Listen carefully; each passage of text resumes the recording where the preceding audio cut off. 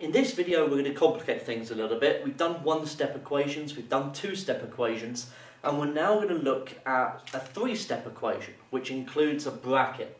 So 3 lots of x minus 4 is equal to 21.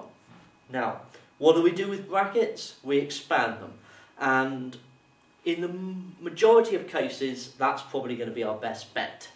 So we're going to expand this bracket out.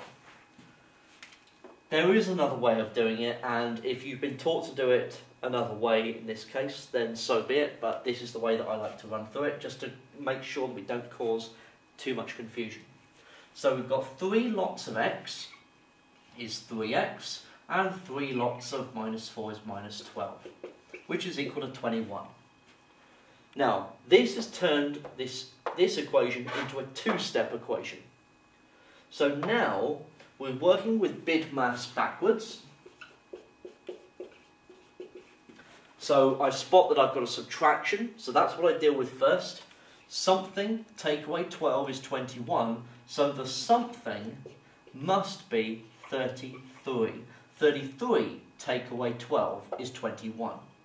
This has reduced the two-step equation to a one-step equation. So that 3 lots of something is 33. So the something must be 11.